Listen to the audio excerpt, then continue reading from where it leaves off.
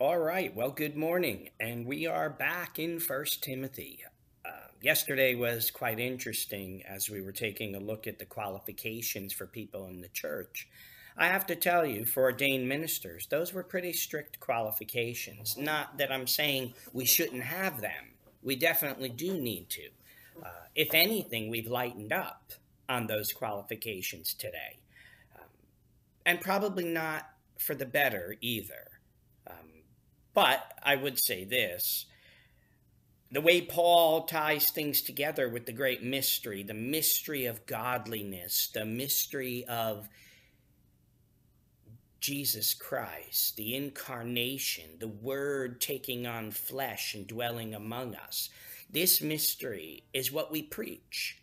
It is the salvation of the world is through Jesus Christ. And that's the mystery Paul is saying has now been revealed. So I also find it interesting, he ends chapter 3 with delineating the aspects of this mystery, right? God manifest in the flesh, justified in the spirit, seen by angels, preached among the Gentiles, believed on in the world, received up in glory. A whole litany of the mysteries that are our salvation. And then he's going to go into the great apostasy again. We touched on that in Thessalonians.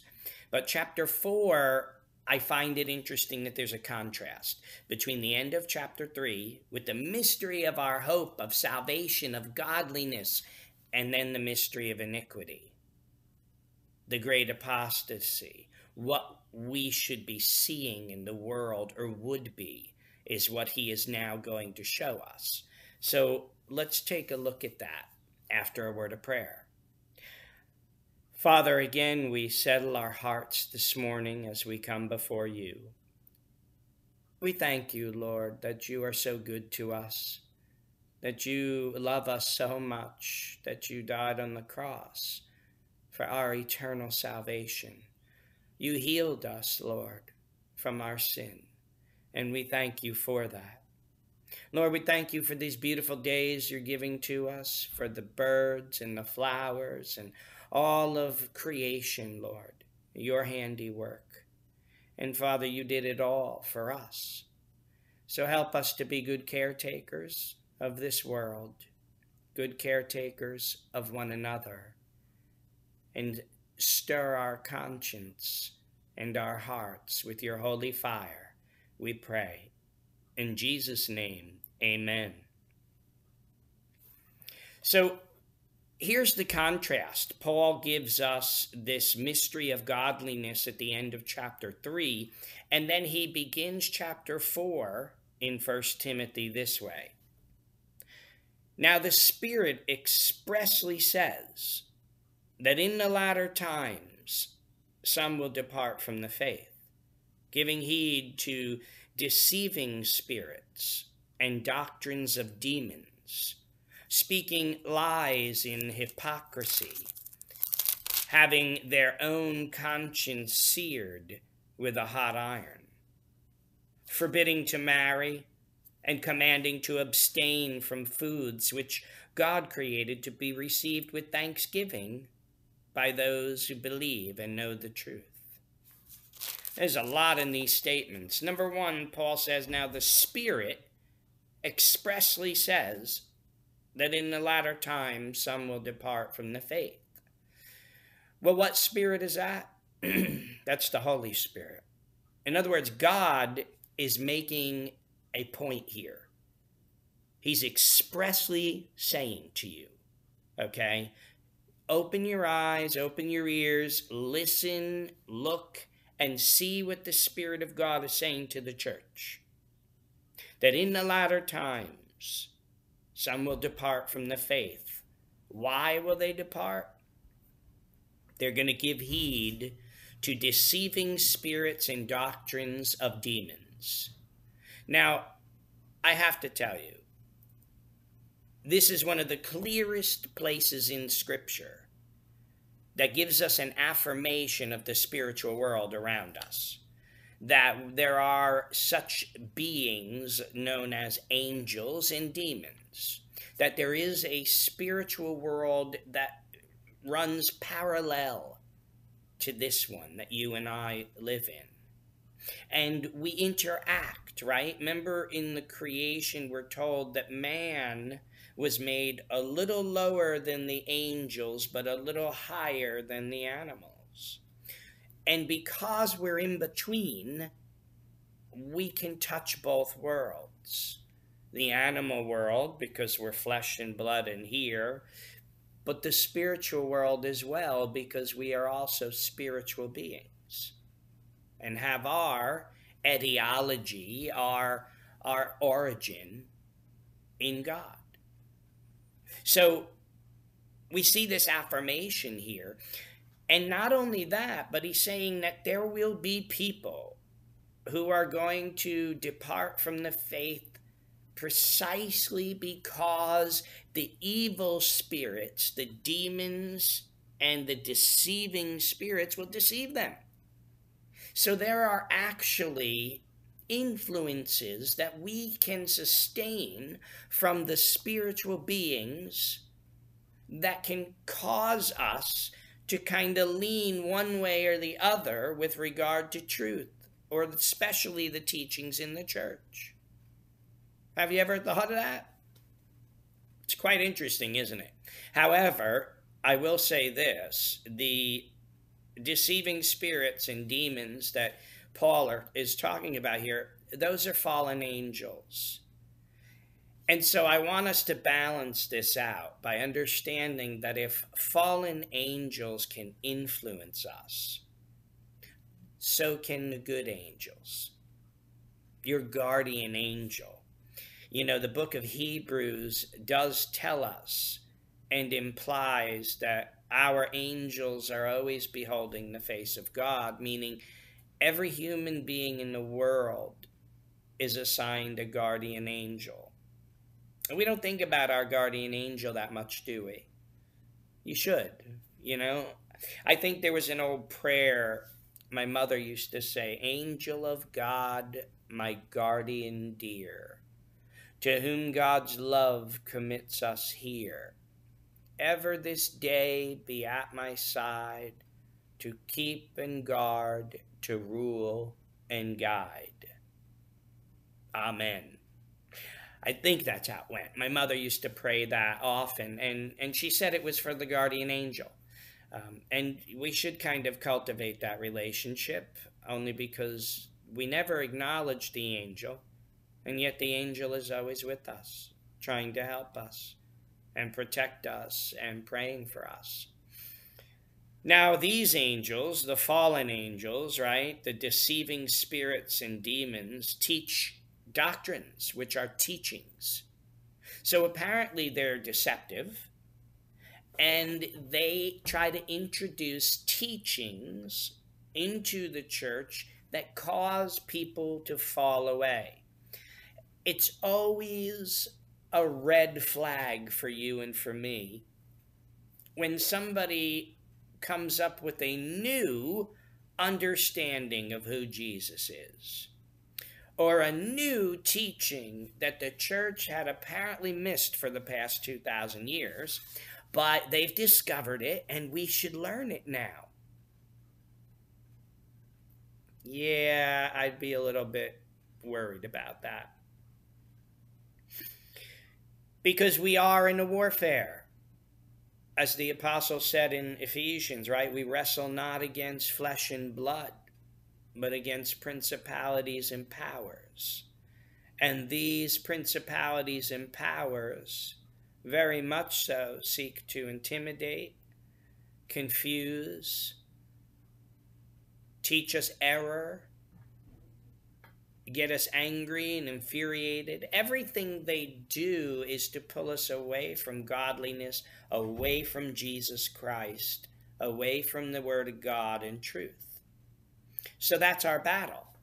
And that's why we pray, and that's why we trust God to give us the grace and the strength to see these things. So Paul is letting us know that the Spirit of God, God himself, is expressly saying that in the latter times, and we're in the latter times, we've always, ever since Jesus came, it's been the latter times, right?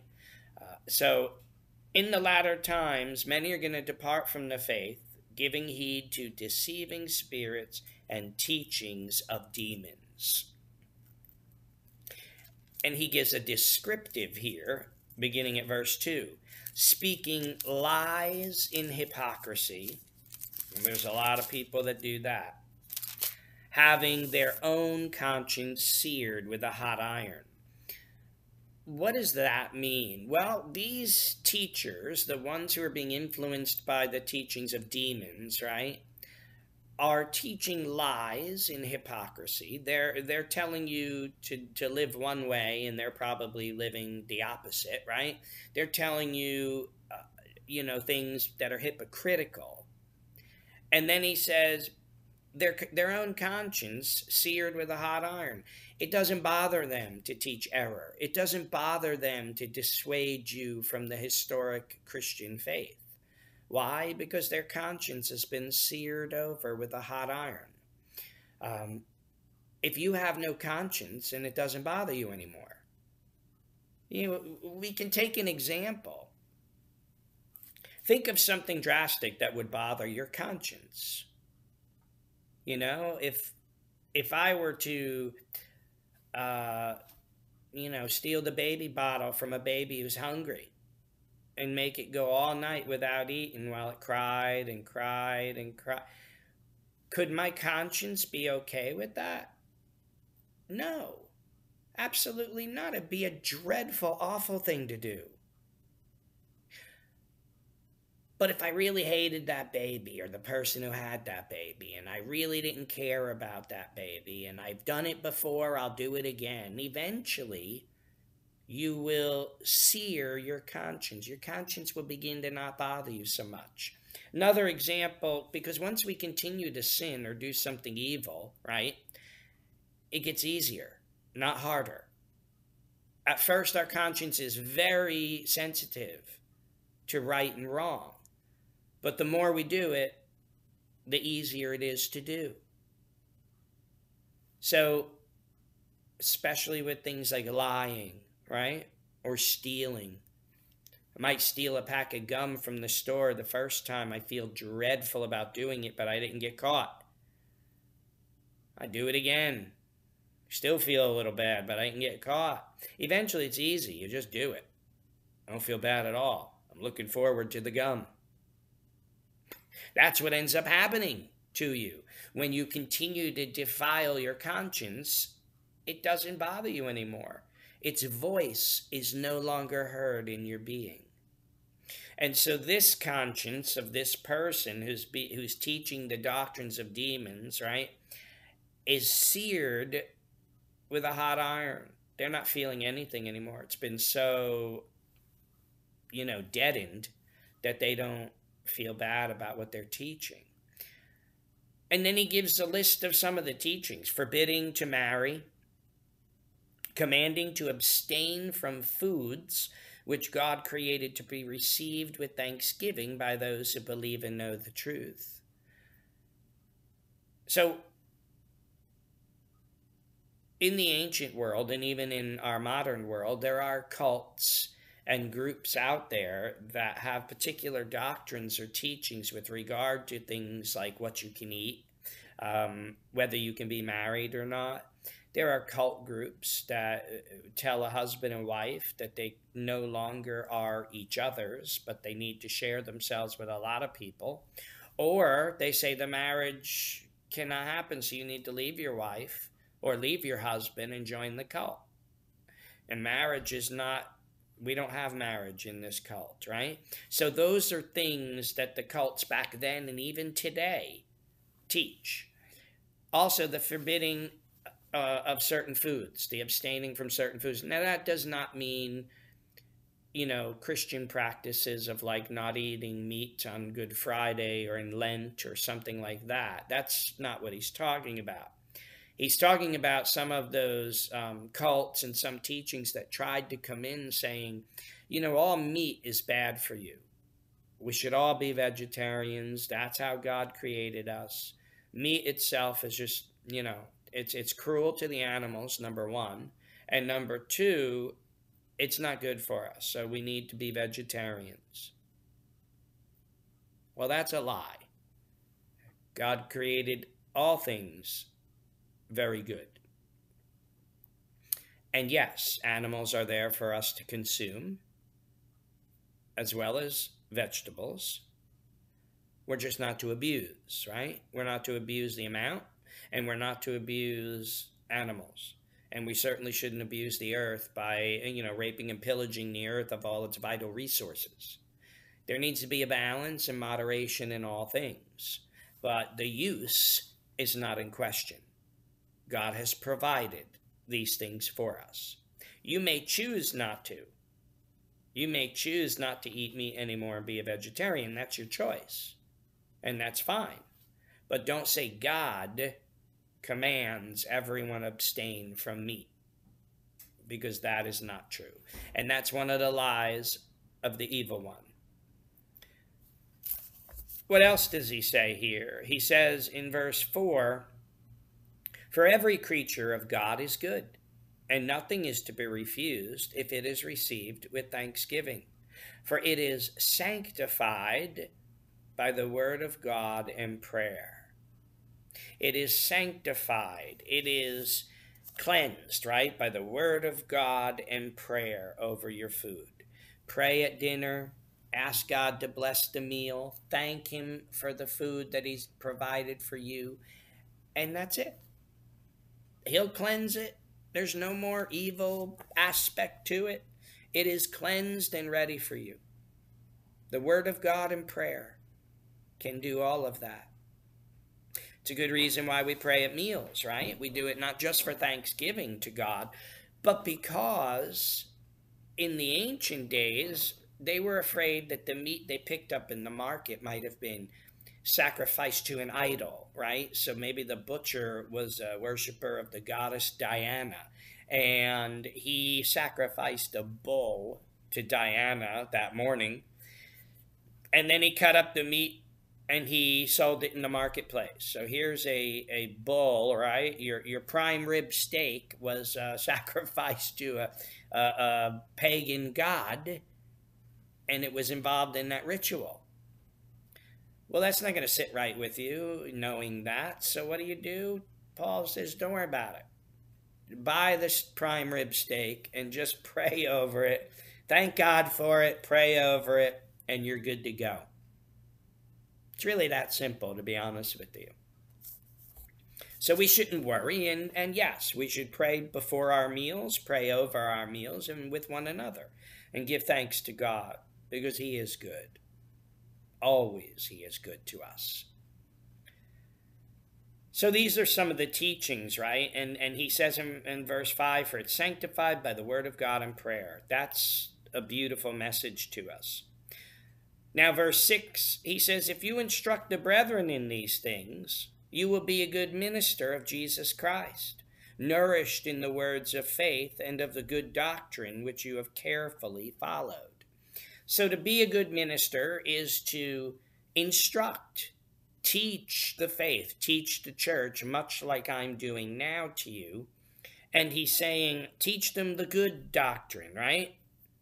The correct truth, the stuff that God gave us to teach. Be faithful in that.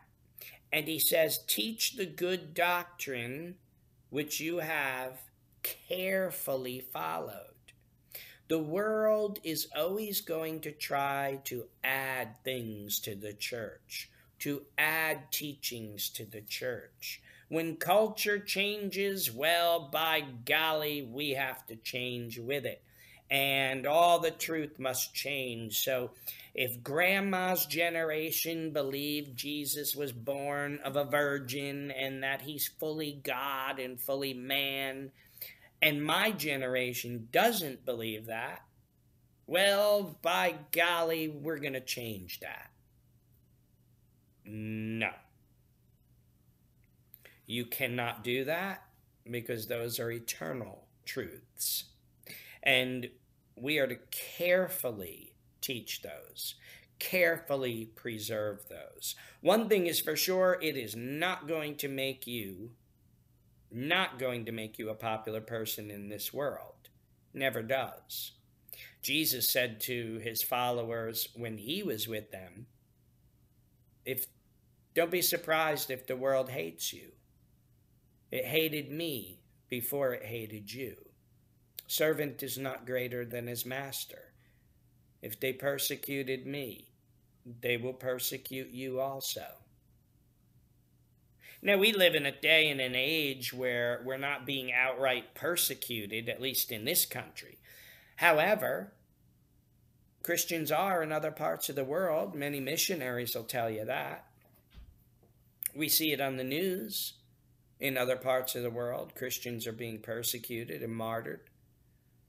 And so we ought to remember that truth, God's truth, is very valuable and is also something that must be carefully given to others to make sure that we're teaching the correct truths, because there are good teachings and there are bad teachings. And these two are going to try to come together at some point, and the teacher has to discern right from wrong, good from evil, truth from error, light from darkness. Does it make sense? And so we try to be careful what we teach. He says in verse 7, "But reject profane and old wives' fables, and exercise yourself toward godliness." Old wives' fables, that's interesting. Interesting Paul would bring that up, because he's talking about the gossips and the gossiping stories that you hear. He calls them fables, right? Which they really are. I mean, gossip has very little, it began with a truth somewhere. And by the time it reaches you, there's a whole lot of other things involved in that story that probably are not true. So old wives' fables, right? Going from house to house, talking during the day while the men are out, I don't know, hunting, doing carpentry, whatever it might be. And he says here, "But exercise yourself toward godliness." Don't worry so much about all these gossiping stories. Listen, start working on godliness, holiness, living a life that's worthy and pleasing to Christ. That's really what we need to do. And he says, "For bodily exercise profits a little, but godliness is profitable for all things, having promise of the life that now is, and of that which is to come." Wow. Having the promise of a life that now is, and that which is to come. So he's not saying bodily exercise is bad. He's saying it profits a little bit. All right, so you feel a little bit better. You might add a couple years to yourself while you're down here because you exercise. But you're not going to make it past 130. Nobody does. So we're here for a short time. And bodily exercise is only going to last that short time. But godliness, exercising ourselves to godliness, that will follow us into eternity. So it will profit you a lot forever. And which should be more important? Yes, you can do your jumping jacks and your sit-ups and push-ups, but then do your spiritual prayer and your reading of the Word of God, and start talking to the Lord whom you love and who loves you, and walk with Him every day. Learn from Him, for He is meek and lowly of heart, and He asked you to learn from Him. And that's what we should be doing, beloved. He goes on, and he says here, For this is a faithful saying and worthy of all acceptance. And it should be. It should be. Because we do need to grow in our spiritual life. For to this end we both labor and suffer reproach, because we trust in the living God, who is the Savior of all men, especially of those who believe. These things command and teach. So Paul says this is a faithful saying. It is worthy of all acceptance, right? About godliness and living our lives in godliness. And he says, for to this end, it's because of this. For to this end we labor and we suffer reproach. We work on our holiness every day, but we also suffer reproach from all those around us, right? We suffer big time reproach simply for being Christians. And he says, why do we suffer the reproach? Because we trust in the living God. We trust in the living God who's the Savior of all men. We preach Jesus, and we're going to not be liked. See, everybody is okay. If I got into a crowd of people and somebody started talking about what their idea of God is, everybody'd be interested. Everybody would have a little their own view. I believe God is just pure love. And I believe God is, reaching out to all the hurting in the world. Everybody would have different views of God and his attributes and who he is, what he's like. But the minute somebody brings up Jesus Christ, everyone gets a little nervous. Oh, well, right, but there's God and the Muslims and the Hindus and all the other groups out there, they don't really see Jesus as anything important. So, we don't want to narrow things down a bit. Is Jesus God? Yes. And what did our Lord say? If you've seen me, you've seen the Father. And so, by its very nature, Christianity has an exclusive truth claim. No other option. Jesus didn't say, I am the way, and Buddha is the way, and Muhammad is the way, and Joe Smith down the road is the way. And he said, I am the way, the truth, and the life. No man or woman comes to the Father but through me. So that's an exclusive truth claim. Now, this does not mean that we can't appreciate the sincerity of other faiths, that we can't appreciate the individuals and people of these other faiths. I just can't believe that faith because I'm a Christian and I believe in Christ. But it doesn't mean I can't dialogue or talk to other individuals about what they believe. And I do quite often, I do that. And I've never felt like I've had to compromise my faith, and nor has anyone who's talked to me felt like they've had to compromise their belief. We just learned from each other, that's all. We'd sit and we'd learn, we'd talk, I'd get a better understanding of what they believe and why, and they would get the same with me. But do I believe Jesus is the way to God? You betcha I do, because he is God.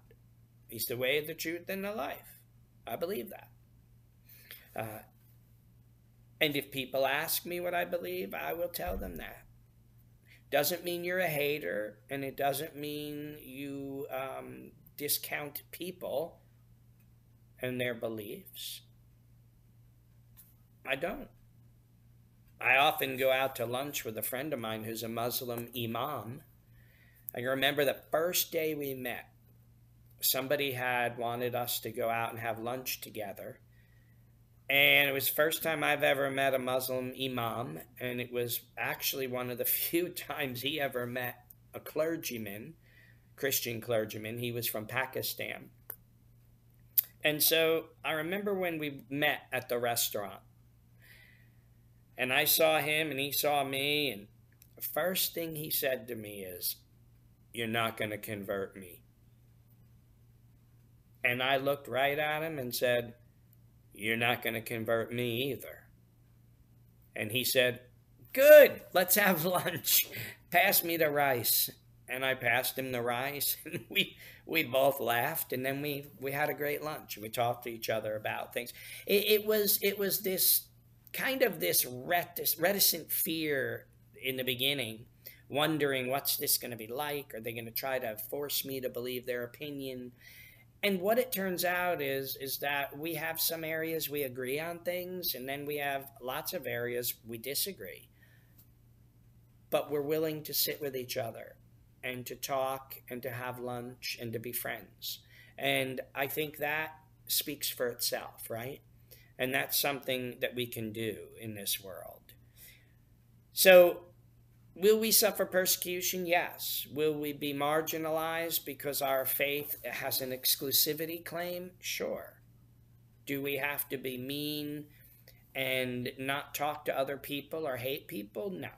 And nor are we. We shouldn't be, nor are we. At least I haven't met people who are. And so Paul ends this section by saying, these things command and teach. There's an emphatic thing there. These things, Jesus is Savior, so on and so forth, command and teach. This is emphatic. And he's leaving this with Timothy to give him instruction as he goes through his pastorate in the city of Ephesus. Very interesting. And the more I think about the things Paul wrote, it becomes obvious it's very apropos to you and me today and to our lives. So we're going to pick up here on with verse 12 tomorrow.